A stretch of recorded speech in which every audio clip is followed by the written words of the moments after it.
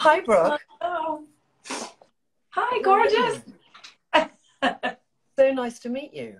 So nice to meet you. Yeah. Thank I you for just doing this. I had, I wasn't in New York when a member of our team heard you talk and found you so inspiring. So we have to get Brooke. Oh Have to get gosh. Brooke. Well, So we are of like mind, and what you're doing, is so important, and just hearing what you're also doing for women over 40, 50, 60. We need this representation, and we need to be a part of the dialogue. yeah, I think it is.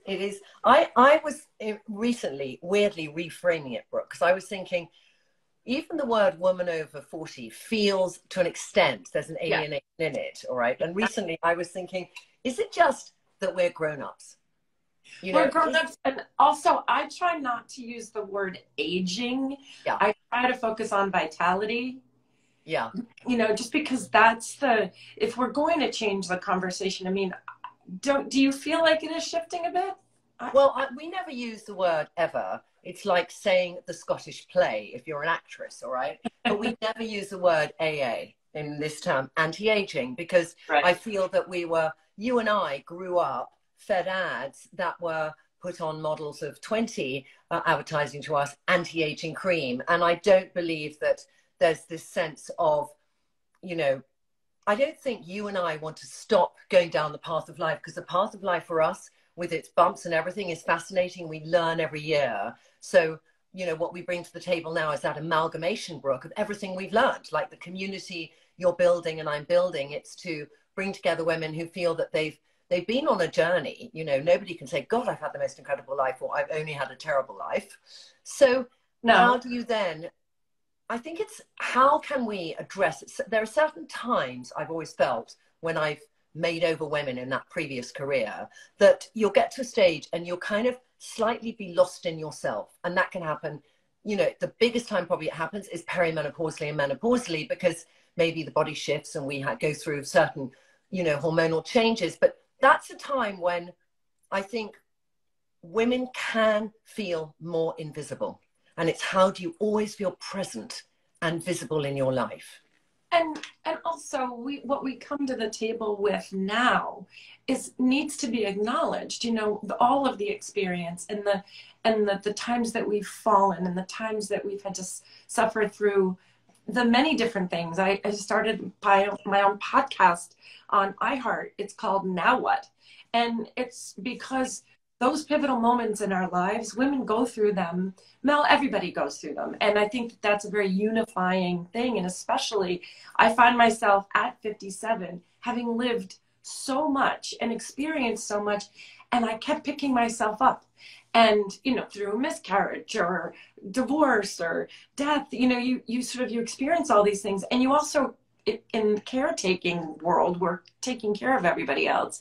And it feels as if now, this time really is a new beginning for myself, but also for women who are in this stage of growth in their life.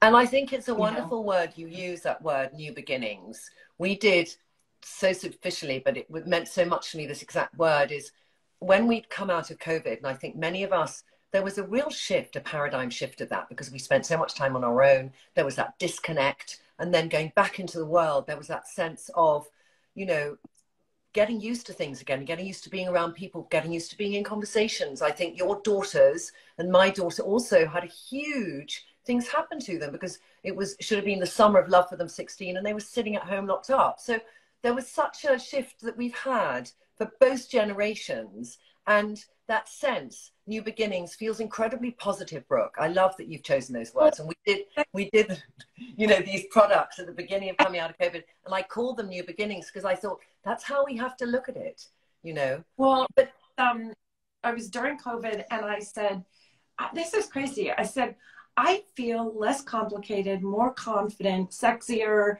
now, and I'm ready to have a new beginning. So I said, for me, beginning is now.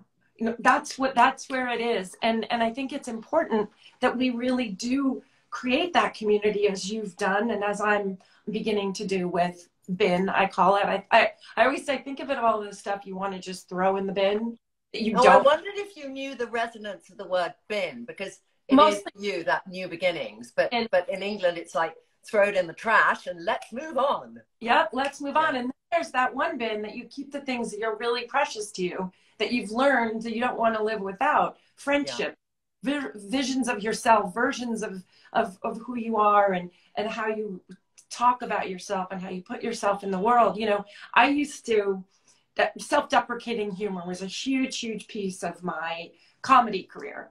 And it really worked. It served me, but you've got to be really careful with it, because I became so used to putting myself down to make other people feel comfortable, or to not be threatening, or I'm not trying to steal your husband, like, you know, whatever it is. It's like, I am not a threat. But in order to do that, I learned how to sort of make myself smaller. And it did have a purpose and it did work, but it doesn't fit in the same way that I used it when I was younger. And you have to be really careful, because you start believing the negative things that you repeat and say about yourself.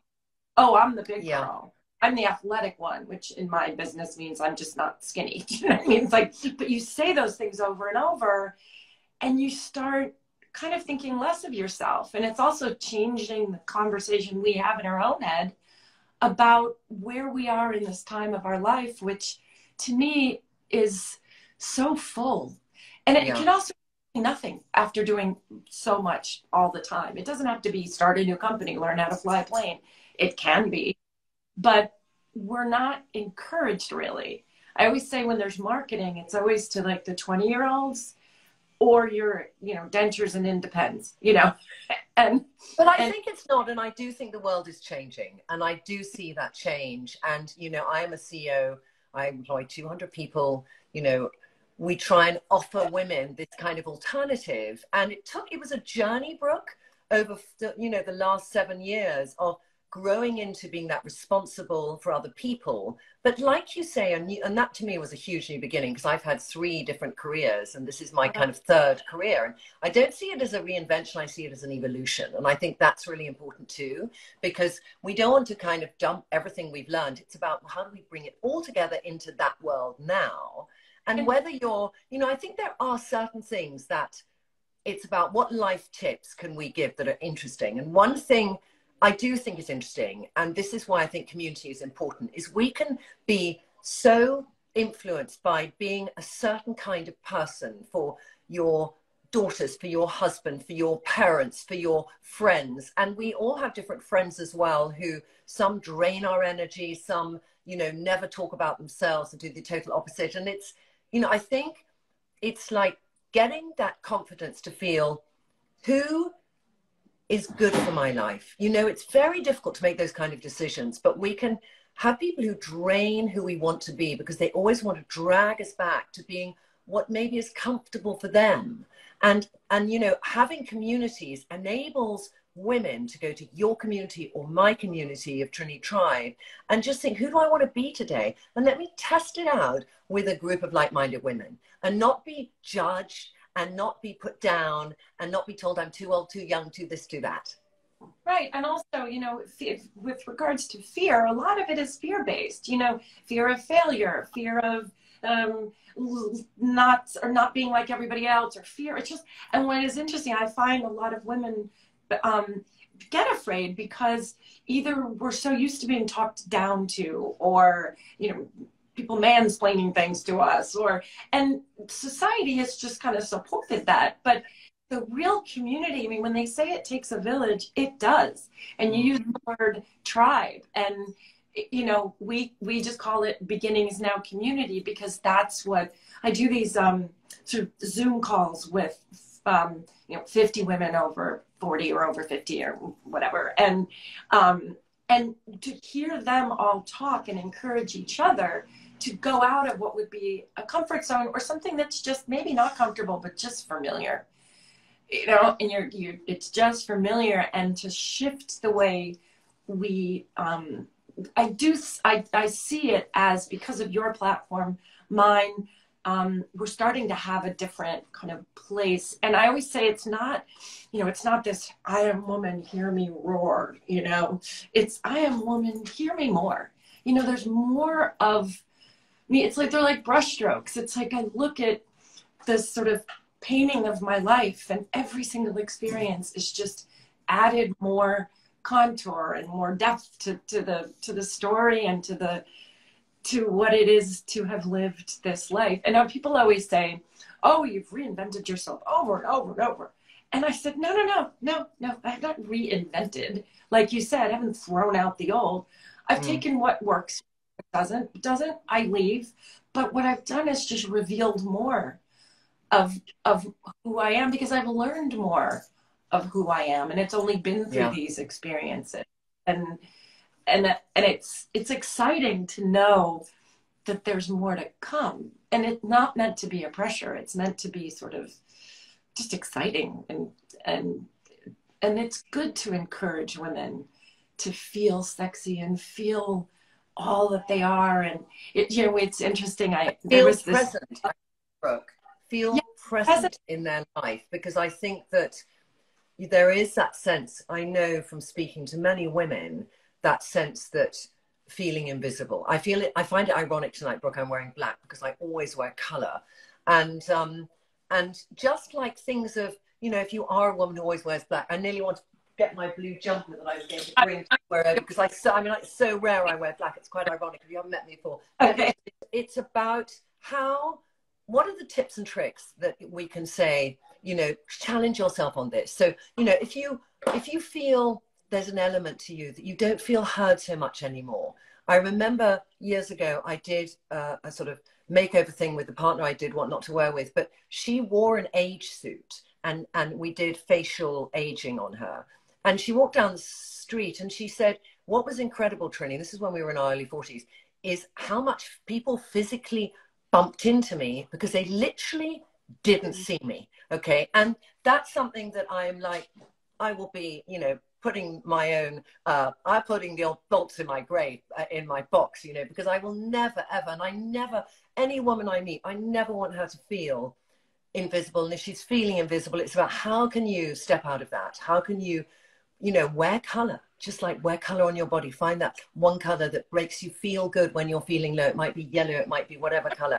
How can you rethink your skincare and makeup routine? How can you embrace how you're going to exercise so that you're looking after your body? It's not about thin or fat or all these horrendous shaming ways people address bodies. It's about, for me, like when I think about exercise, I think about, I want to climb Mount Kilimanjaro when I'm 80. I want my body to work for me as long as it can. So I need to look after it. I need to nurture it. So everything that I want to do, my body will go, I'm there for you, honey, and I'm going to help you do it. And a little bit of the same but opposite situation where I've hit my body so hard. I mean, I have worked my body for so many decades and on Broadway and 8 shows a week, and I've got metal in multiple places of my body. And for me, I had to learn to be okay not beating my body up on that level. Be fit, to be ready to, and it was a real exercise in taking care of myself in a very different way. I have this amazing therapist I've known for since the 80s, and I always wanted to, she said, I want you and I want women to be their biggest self, not just parts of it, but really sort of step into and be visible to ourselves. And that's, and it's not easy. I mean, I will say it's not easy. But once you get a little taste of it, it's a revelation, because it doesn't make you arrogant. I used to think it meant I was arrogant, or I was, self-obsessed, or somehow if I really looked at my accomplishments and owned them and owned how much I've lived, somehow that made me, when I was a little kid in school, if I got an A on a paper, I would hide it away. If I got anything less than, a V or something, I would leave it out. And I would sort of say, ugh, look at all these things I got wrong. And there was this, I couldn't understand why I did that. And I wasn't living in my biggest self. And now I know that term a lot, but it is true. The therapist, she said to me, she's like, just go own what you've done and who you are. And we all have that journey. You know, it doesn't have to be played out in the public like my crazy life has been. That's just one story, you know? Yeah. I mean, I think there are, you know, this thing of being present it is definitely, and we champion women who are over 40 because you and I are both the same age. But I think also I can look back, Brooke, and I can look at I hated my 20s. I felt so unconfident. And you know, in my teens, I was terribly bad at school, and I never was scared of how do I do about this being an A minus, because I was getting a C. All right. So I just didn't even think there was hope for me. And I let go, and I didn't oddly have a family who, I think we had opposite families, because I heard you sharing something. I was looking at your Instagram feed, but I had a family who never expected I'd go and do further education or go to university, who never got involved, never got involved. I mean, I didn't see my parents much. I was from a very old-fashioned English family where, you know, I went to boarding school very young. And so I had to kind of make those rules myself. So if we go to both how we bring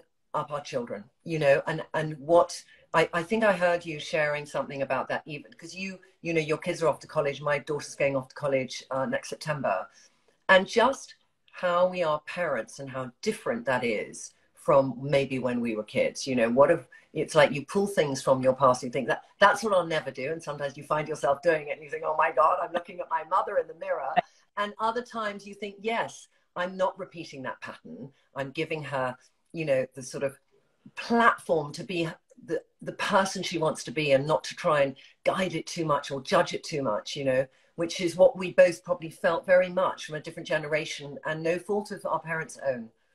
It never occurred to me that I could have my own opinions, my own. Yeah. I would ask my mother if I liked this food.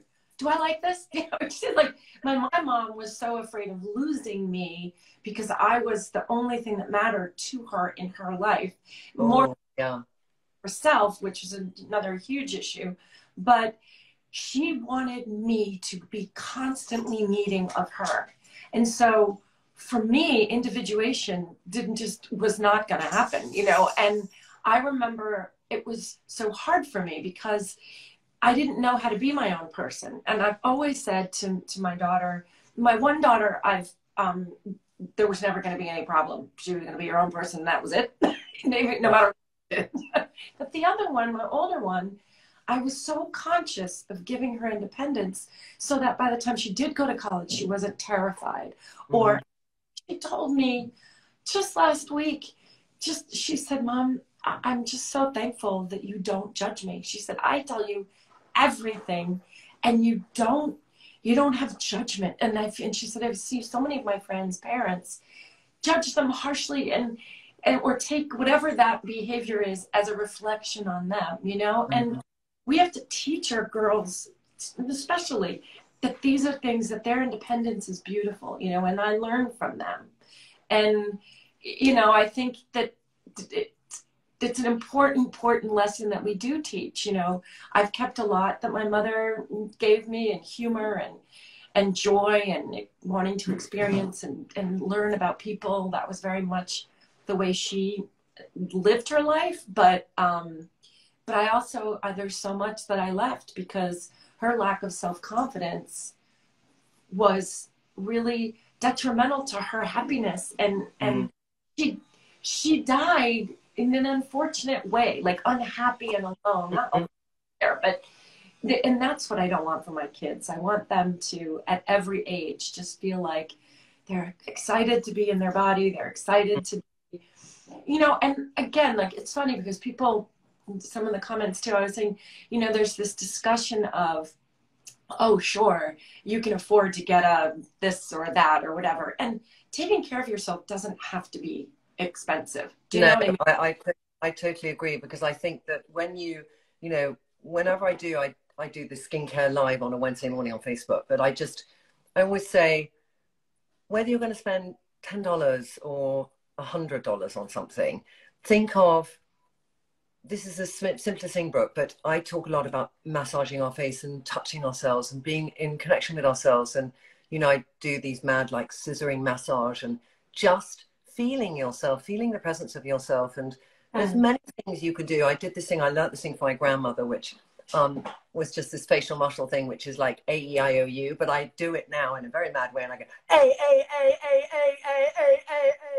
on my jaw, and then E, E, E, E, and feel the tightening of your jaw. And then the next thing you say to me, I thought I'd been hit in the jaw because my jaw was so stiff. And I was like, there are things you can do that needn't cost money, but it's the time you take, you know. And somebody commented earlier and just said that, you know, they feel they need a change, and like makeup and clothing going to do that. And I think what I got from, and what inspired me to start Trinny Lund, is I spent 20 years traveling 16 countries around the world, from America doing Oprah to the UK to India to Israel to Australia. And wherever I went, Brooke, women had this same thing that I was working with them on, of just feeling more present in themselves. And sometimes we're so nervous to take those emotional steps that just taking the physical steps first helps us grow into ourselves, which is that thing we were discussing at the beginning of this conversation of how can you grow into the person you really want to be. So whether you just do little things, you know, superficially, and then people, you know, we have to also remember that, like, many people watched you, Brooke, you know, they never knew you. And I think that, like, getting from the comments now, it's like, when you know somebody's an actress, you don't know what they're really like. So this platform you've created allows people to see, there was this person I grew up with as an actress, and look, she's being revealing and emotive and talking honestly. And, you know, I'm all decked up tonight, so I have to go to a black tie event. But usually, you know, I can look like shit and I'll just start chatting, because it's important to let anyone know, however public your platform is, that there are days you wake up feeling shit, that you don't need to polish yourself up to feel good. But I think these little things make us get into a habit of more self-love.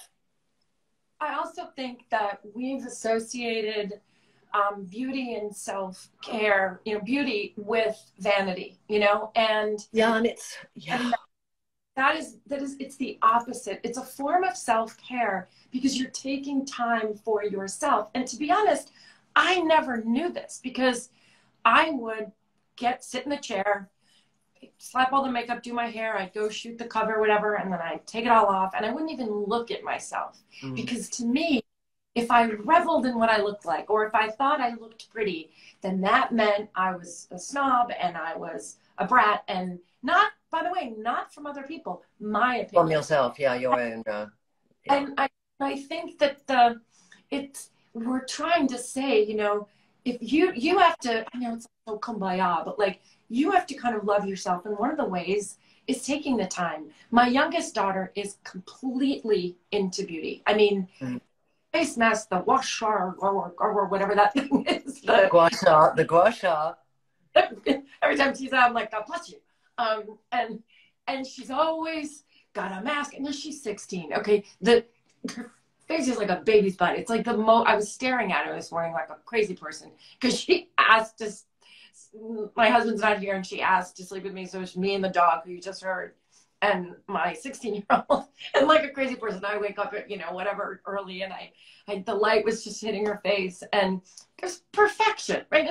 It's ridiculous how dressed and gorgeous she is. She's 16, you know, and it's funny, but she's taught me, even though she doesn't need a thing, but in a way, she's teaching herself. She does rituals. She takes baths. She lights a candle. She has a diffuser.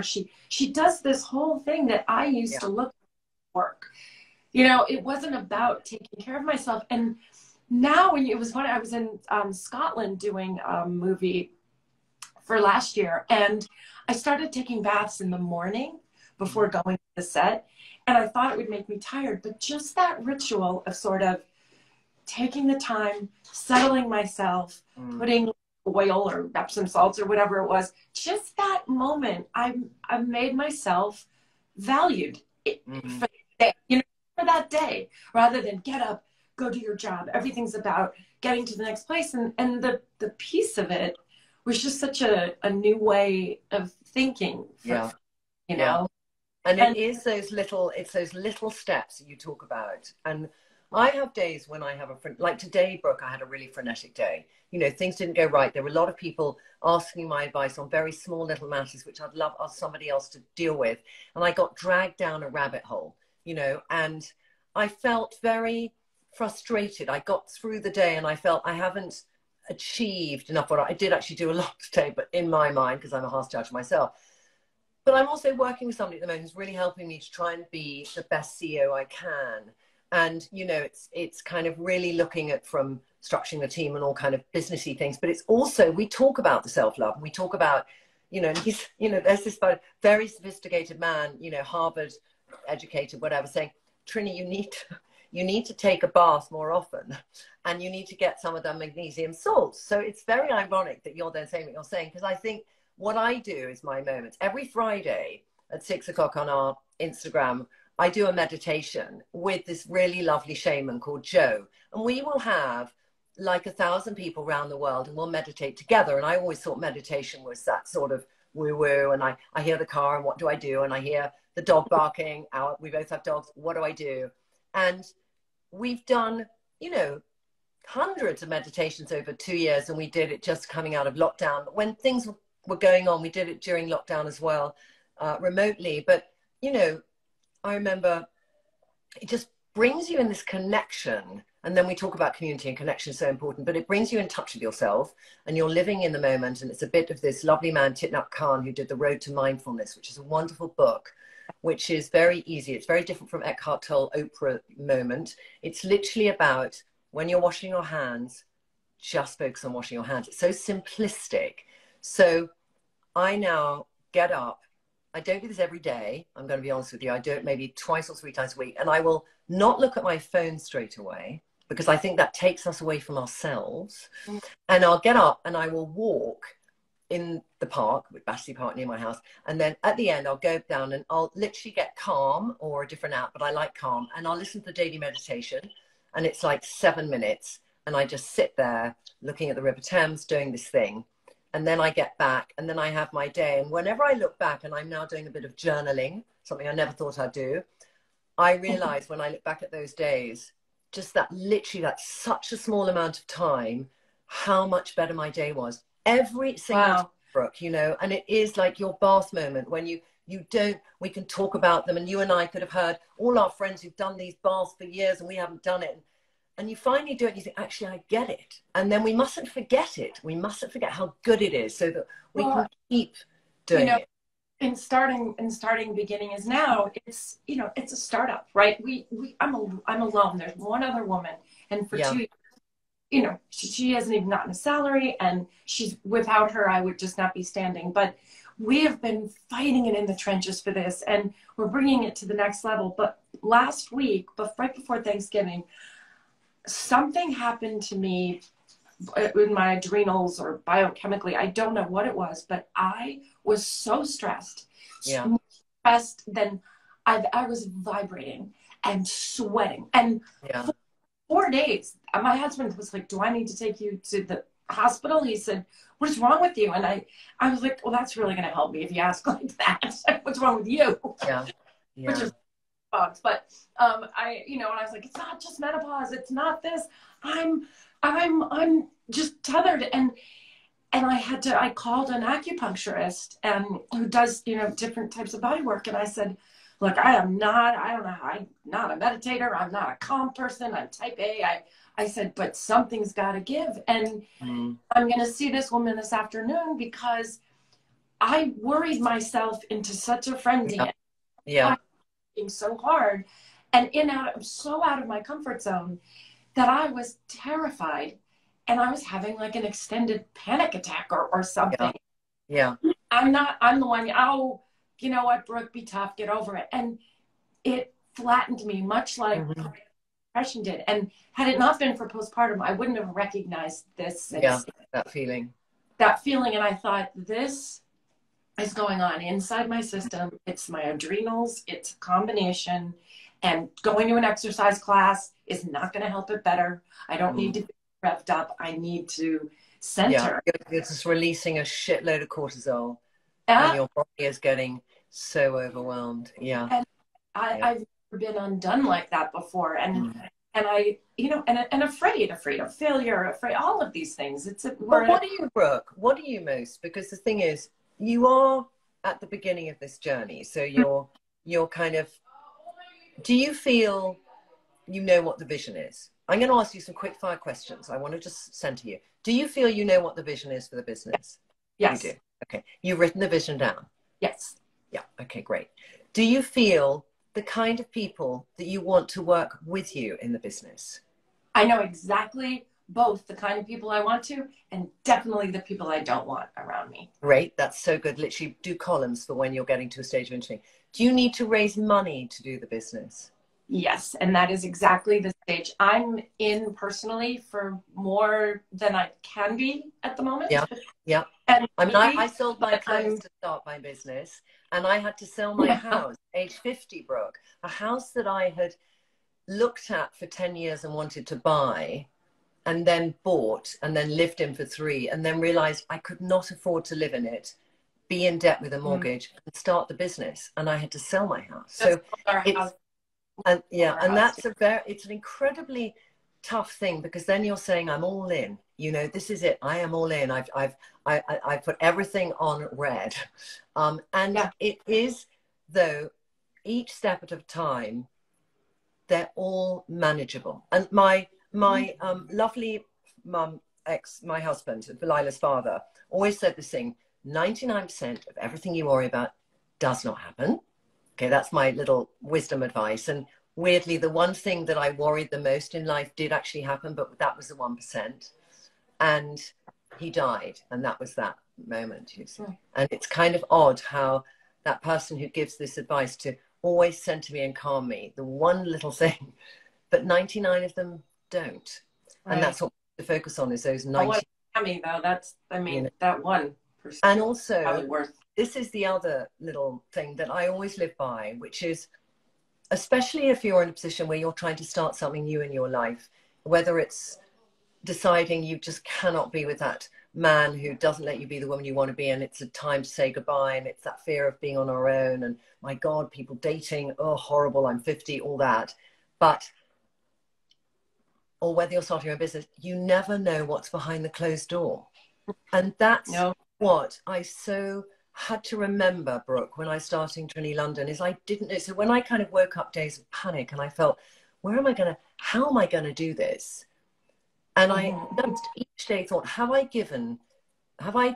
done everything for the day? And I'd have to really wrestle and say, yes, I have. I sent 30 emails. I've only heard back from 2 people. And then out of nowhere, something comes. And that's the thing. You don't know what's behind the closed door. And if you believe in your vision and you believe in your intention of what you want to do, because I didn't go into Trinny London saying, I want to make a shitload of money and sell the business. I went into Trinny London, like the same with you, even though it would help us to be financially secure. I went in because I just felt the strength of my passion to help shift and help some women, and then everything else would follow. And you have that, Brooke. You know, you have that in spades, that sense of your commitment of what you want to do for women, and things will follow through. And I'm not, you know, it is its industry. I mean, I use the word, you know, fear as a motivator, not necessarily as something that's going to stop me. But I've never been someone who gives up. You know, I double down. I work harder. And this was the first time I felt, oh my God, what if this is an embarrassment? It's not successful. All those negative thoughts. And I literally, within, like, it was like a 15-minute turnaround, I said, that means I have to do it even more. I mean, you know, when I first went on Broadway, I was terrified. I mean, I'd never been on Broadway before, never sang and danced in front of thousands of people. And I was like, you know what, Brooke, do not give up. You study the best, you know, all the best people, and you learn from them. And I called my friend, my partner, my partner in the company, and I said, I'm even more committed to this. Yeah. Now that we just lost, I had a feeling about something that wasn't right, and I pulled us back, and I let something expire, and we were back past square one, like -10, and it doesn't matter. I said, it doesn't matter. It wasn't meant to be. It wasn't meant to be. Yeah, so I think, and I mean, if I can feel this way, right? I, when I write in my books, you know, I'm not saying poor me and all this and I'll have me on a pedestal. This is like, this is happening. It's indiscriminate, you know, fear and really going out of your comfort zone. And did you read that book years ago? I was in rehab many years ago, and I read this book called Feel the Fear and Do It Anyway. It was a book written in the 70s.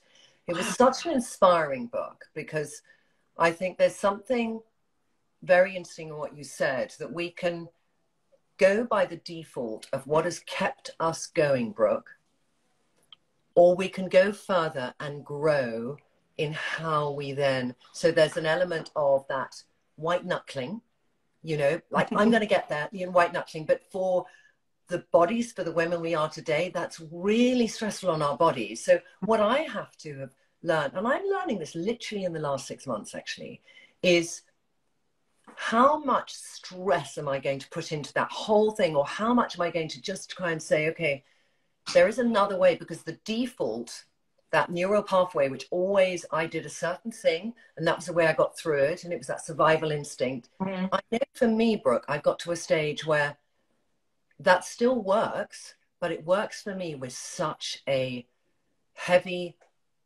weight to it. You know, it worked with such a heavy toll. Exactly, that's the word. It works with such a heavy toll. So I have to kind of check myself sometimes and think, okay, like I did that today. I was just about to go down this bloody rabbit hole and I had to just take a step back. I went back to my house, which was next to my office, just took a breath, wow. Took a breath, you know. I'm also sort of letting myself not go through the torture of things. I went to go learn how to surf a couple summers ago, and I mean, I'm just afraid of it, and where we are out east is just, it's deep and cold, and it's just very hard. Anyway, I wanted to conquer this, right? I wanted to conquer it, and there was a lesson in it, because I would, when a wave was coming to me, and the instructor would say, you have to head right into it. Yeah. Into it, and then you just cut through it. And I would freeze and then get tumbled in like the washing machine and concussion and all of this. And then I finally realized that that was a metaphor for going through something. But then I also gave myself the break. I don't like surfing. I mean, that I was about to say that to you. You kind of feel, I have to do this, like, Della, but you don't fucking like surfing. So who are you doing it for? That's interesting. Ask yourself in that moment, Brooke, who are you doing it for? I was doing it for something outside of myself. Yeah, you weren't, yeah. To prove that I could be athletic and still do all these things. And I am miserable. I'm cold. I'm hurt. I don't feel like, why do I need that? And it was such a revelation to me. I called my girlfriend. She said, why are you doing this? I was like, I got to get over this. It's a fear. I have to conquer a fear. She's like, how about just sitting on the beach? And I was like, oh, okay. You know, but there is that, the book, by the way, was called Feel the Fear and Do It Anyway, because somebody asked about the book. But there is that flexion point, Brooke, where we have to let go of fear. All right. And I think that's something I want you to ask yourself, because for me, I had to let go of fear to do quite a lot of work I'm going to do. And that stops you white knuckling, and it allows you the breath which you have. But it's just that it may, I don't know what I want. I kind of want to say to you, let's check in once a week and let me support you and help you too, because I know what it's like to start a business, and I know that beginning bit, and I know you've probably got an incredibly supportive husband, lots of people around you, but we have a mutual friend, India, who I saw this morning, and I sent a message to you actually earlier, just saying, do you want to chat earlier? But I didn't got it. But you know, we've had friends who've been through things and they've been profoundly successful, or they've taken a change in their direction and stuff, and I think I have got to a stage now where I fear less, and it's about each day. It's like, how do I remove that fear? So, like somebody's saying here, Williams, how do I let go of overwhelming fear? I think fear is the thing that prevents us moving forward. You know, It really does. And sometimes it can be motivating as a, you know, for me, you know, it's different, but I think it's very debilitating. And again, this very smart woman said to me, she said, stop living in the wreckage of the future. You're not there. It's not, we're planning, what if this happens? What if that happens? You can't just know they're there. You don't, and she said, you sit there and you build up this whole scenario in your head. And what happens is it's either becomes a self-fulfilled prophecy, but you've taken all that energy and put it into the fear of the what ifs instead of saying, where am I right now? And what can I do right this minute today with it? And I think it's baby steps, you know, Brooke, just acknowledging it. Okay. It's like also there is that thing, and I always love this analogy, and you will have heard it with all the lovely gurus you have around you and stuff, but it's that thing that I am not my thoughts. I am not my thoughts. All right. So let's go down to basic. I am not my thoughts. Fear comes from, there's this little thing and it sits here on our shoulder and it goes like this. And I want, and in a way, I literally sometimes do this. I go, shut up. I see you. I know what you're doing, but you are not me. So boom, you know, literally like, so that the concept of this book, To Feel the Fear and Do It, is that like, do acknowledge it. You know, if you try to pretend you're not scared, that's so much more painful as a place to live in. You say, okay, I'm scared, but is that my fear or is that my voice's fear? Also, you know? The idea that your brain is a computer. I think it was somebody like Tony Robbins, and I was in a miserable job when I was like 18 and I had to spend a lot of time and I just listened. And I'm not like a guru reading person. You know, I was like, all right, I'm going to listen to this. And he said one thing that made such sense to me, that your brain is a computer, that if you ask your brain a question, it has to come up with an answer. You know, how is this phone made? I don't know how to make it, but I'm going to look at it and my brain is going to say, oh, it's rectangle and it's plastic and it's metal and it's computer. And so I'm going to come up, it may not be the right answer, but it's going to be an answer. And he said, if you ask yourself negative questions, you will come up with very appropriate negative answers. You know, why? You fuel it. Yeah. Right. And you actually answer it. Well, if you ask yourself, why am I a great friend? Why am I an inspiration to people? And you start answering those questions, you kind of become more buoyed, and your thoughts about yourself and your insecurities don't have room anymore, you know? Because we can, this trainer that I worked at said, a woman can come into the gym and be fit and great and athletic, and she will go by the mirror and she'll pick one little thing here and she'll just go, oh, look at that, and focus on this one little bit of her arm or something. He said a guy will go by the mirror, have like a friggin' Volkswagen stuck to his stomach, and he'll go, yeah, okay, yeah, there we go. And he's like, it's amazing. He said, when does it start? And I said, you know, this is embedded in us. Whereas when we start thinking about all the good things that we are to the people we love, right? To our children, to our best friends, to people on the street who come up and say, I cried watching whatever, and you give them a moment of your time and you see them, you know, those are the things that we need to focus on, because we all have the capacity. We have been good to other people and it's affected them positively. We now really need to be kind of put the mirror back onto ourselves and say, you know, I'm going to treat myself the way I treat people I love. You know, my husband would always say, I wish you could just see yourself the way I see you. He said, if you could see yourself the way I see you, he said, you'd think you were great. And, you know, there's something he said for that. And that's what I try to teach our girls.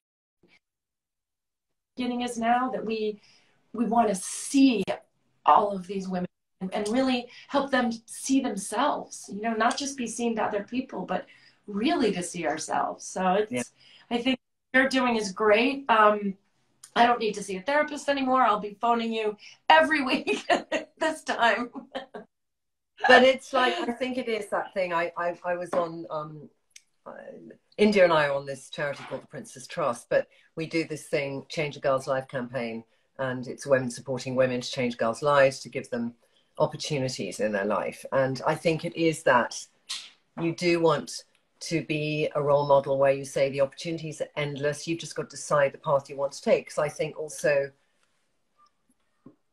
a responsibility I feel we have is to also look at those people who are coming up in life and really feeling full of fear. I feel there's a lot more of that fear out there of where am I going, who am I, what am I, etc.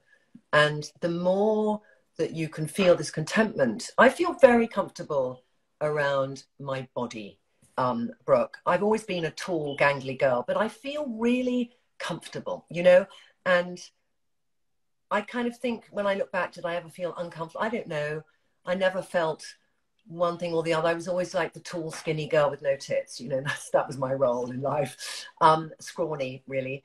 But I have to say, like, there's a thing of when up to probably about 8 years ago, I would walk and have this feeling I'm 2 feet from the ground. So when I land, it's going to be a little bit difficult. And what I have really begun to own now, only in the last few years, is when I'm walking, I'm like, you know, 3 inches from the ground, you know, I'll have a trip, you know, but it's like, my life is not going to collapse overnight.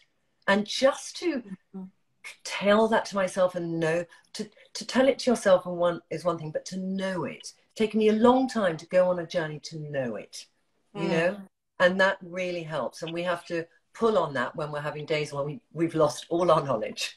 We have to have something in the tank. So it is about feeding the tank. It's about having these moments we've talked out of living in the moment. You know, I don't in any way, Brooke, live in the past. I don't actually refer to it hugely. I will reference it in terms of, you know, how it's got me to where I am today. But to me, life is sort of about now, and it's about the future. And I have this is a really challenging thing, all right? I'm going to challenge some people on this one who are women our age or a little bit older. But I have some friends who have begun to live retrospectively looking at their past. And I do feel sometimes that's when you feel in your present. So you just keep talking about the past, you know, because the present is not maybe 100% what you want it to be. So it's like, I would challenge you to think, how can you make your present the thing that you most want to talk about? You know, what do you need to bring into it to make that the thing that you most want to share? Well, someone said, you know, if you've got 1 foot in the past and 1 foot in the future, you're kind of taking a dump on the present, you know, if you think about it. Yeah, you know, it's exactly that. Yeah, it does. There is, it's only now. And I think that we're not necessarily taught that. And people belabor, and, you know, they ask me a lot of the time, do you have any regrets? I said, no, I've made horrendous mistakes, right? But I don't live in the regret, oh, shoulda, woulda, coulda, and oh, I didn't do this and I didn't do that, or absolutely not, because everything was a growing, learning experience, especially the really hard ones. You know, and I'm proud of how I've gotten through it, you know, just learning how to walk again, you know, when I was alone over COVID by myself in this room, nobody could visit me. I was in such pain, and everything that could have gone wrong, and staph infections, blood clots, like blood transfusions, like 4 blood transfusions.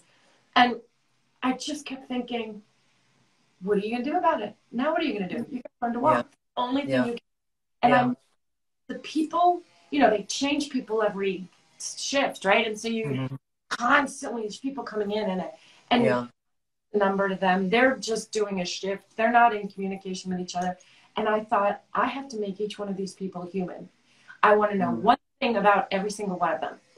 I remember their name, or do they have a son, or their uncle is sick, or, you know, something. And then I that, because it was the only way to make myself present in a moment of not knowing it. And to take it away from the kind of agony I'm sure that you were going through to get well. But then people are also saying, you know, what does it mean? What, were you going too fast? Did you need to slow down in your life? What lesson did you learn? And I finally said, everybody stop trying to make this have a meaning. Yeah, it just goddamn happened. I felt I broke my femur. It doesn't have to mean anything. It doesn't have to, you know, it is an accident. Shit happens.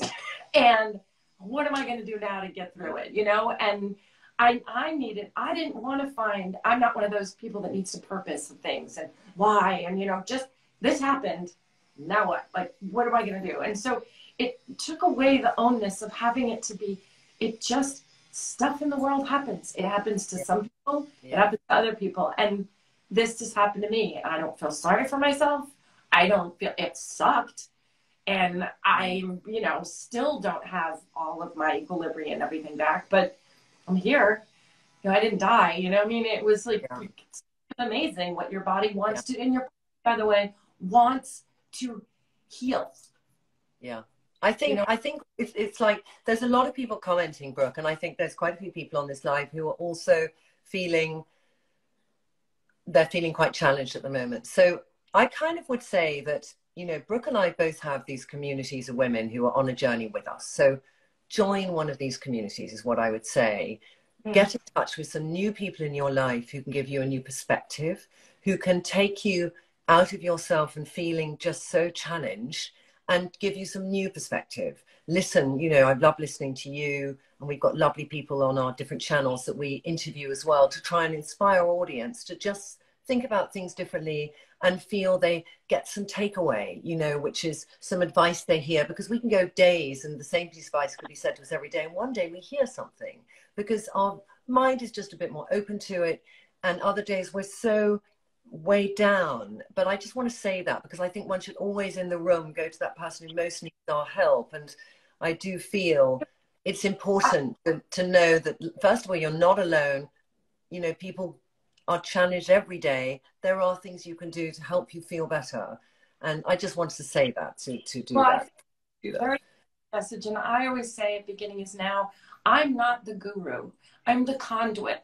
The answers are all within all of us. And then we bring in experts and doctors and information and tools. But when you look at the comments that the people are making when I do these live Zooms, the comments are they're making connections amongst each other. And to me, that's the point. I'm the like ringleader. I'm the conduit to that community, but I'm not the expert. I'm not the boss. I'm not the guru. I'm not looking for the attention. I'm just facilitating, and I want to be one of the women in the community. That's all I want. And when you look at them, when you hear it, when you hear other people's struggles or fears or opinions, whatever they're, I mean, it's encouraging to know that we really are creating this village, because that's what it does take for us. There's somebody online, Brooke, saying just, I love this, but I'm so alone and isolated. And when I hear that from another woman, I feel very heartfelt of what can we do to help, you know. And I think joining whatever community you might find around you, even if it's a remote community and an online community where you can just say, this is me, and I'm a little bit shy and I'm feeling challenged right now, but this is me. And on Trinny London, the Trinny tribes, what I find amazing, Brooke, that I see, and I look at them all the time, and there's many different ones around the world, and they, you know, I see women's nurturing of themselves and how that changes them. So you might see somebody saying, it's the first time I posted a picture of myself in an outfit. I'm going to my son's graduation. I'd normally never take a picture of myself. And they take a picture and they've been inspired to dress differently by the tribe or something they've seen. They put on makeup for the first time. And these little things, it's like, that's why I do think these outside things help us inside, because it makes us feel seen by other people. And people we don't know will see us the more present we are and that we look present. And then it starts a conversation, and then you don't feel, Sarah, so alone and so isolated, because you suddenly make a connection with somebody. It's also, and that things start. And then people... Yeah, it's reaching out to other people. It's not being afraid to say I feel alone, or, and find a community and reach out and don't suffer alone. And it's hard to like yourself, and it's especially in this day and age when all we do is compare, and every photo on these things has a million different filters, and we're all about not being who we really are. And that's a danger, because we do become invisible. And someone just said, I don't like me, herself, I think. I know, yeah. I'm reading that. But I don't like me, so why would anyone else? It's really, I'm going to say to Effie, Brooke, I'm going to say to Effie, you've had the courage, darling, to write that. That's like step one. You've written it down. You've acknowledged that's how you're feeling. And we are the harshest critic of ourselves. We really are. And so there are ways you can shift that feeling, and it is possible. And that's all that we, Brooke and I say to you right now, it is possible to shift that feeling about yourself. And go make a list of the things that are positive about yourself. We all have them. We can, they're there. You know what I mean? They are there. And you start small. Yeah.